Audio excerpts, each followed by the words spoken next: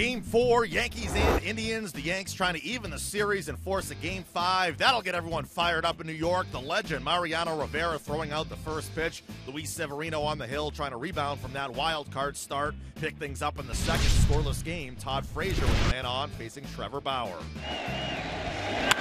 Breaking ball line down the left field line. It is a base hit. One hop off the wall. Scoring is Castro. Frazier to second with a double.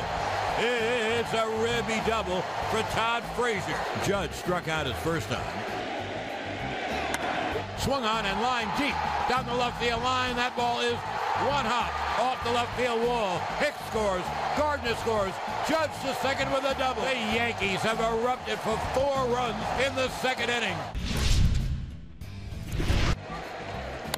Hit on the ground at third. Urshela goes to first high. Safe.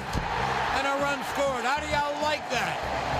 You can't take anything for granted in this game. Now here's Gary Sanchez.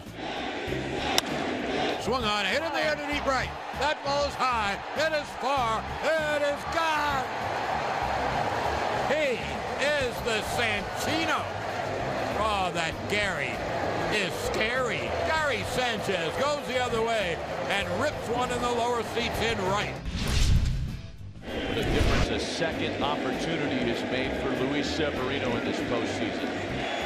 A ball and 2 strikes. This time he gets it.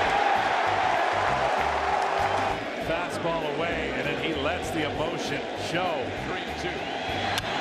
On the ground is shortstop. Gregorius to Bird. And Luis Severino's night is complete.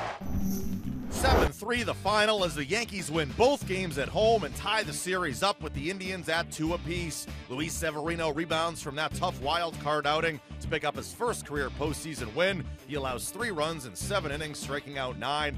Tommy Kahnle 2 scoreless innings to pick up his first career postseason save. Brett Gardner 2 hits, an RBI, and a run scored. It'll be a winner-take-all Game 5 back in Cleveland on Wednesday night. CC Sabathia up against Corey Kluber. 4 Yankee errors in the game led to 6 of the Indians' 7 runs being unearned.